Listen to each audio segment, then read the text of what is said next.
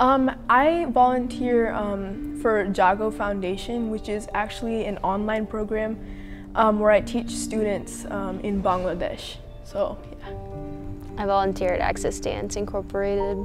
My family and I volunteer at church. We also volunteer for JDRF, which is Juvenile Diabetes Association, and ADA, which is American Diabetes Association. I teach a library and conversation class, so I'm basically teaching them a little bit more about the English language and also like certain aspects about what they need to, how they can converse with other people and stuff like that.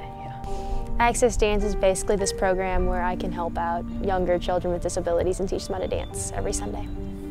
When we volunteer for JDRF, it's generally the walk. We do the walk every year, helps raise money for the cure.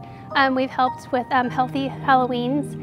Also, for newly diagnosed, we give away what we call Rufus, and it's a bear that has type 1 diabetes as well, and it shows them where they're going to get their injections, and it's a whole bag full of items for parents and the students, and also the kids with type 1 and also their siblings as well. Well, my uncle actually started this foundation, I think 4 or 5 years ago, and so I thought it would just be a great way for me to help out, through my family, and that, we were doing it from the start, so I could help with that.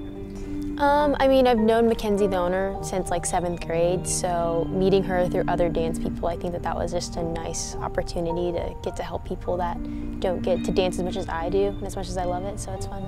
It feels good to lift others up and just brings you a joy, but just to see people, whether it's at church or with type 1 diabetes associations, just to feel that, just feel good about themselves and just, like I said, feel empowered, so. One time we were, I actually had no idea what I was going to do for like a lesson plan, and so I thought, okay, well maybe we could play like Jeopardy with the kids or something like that.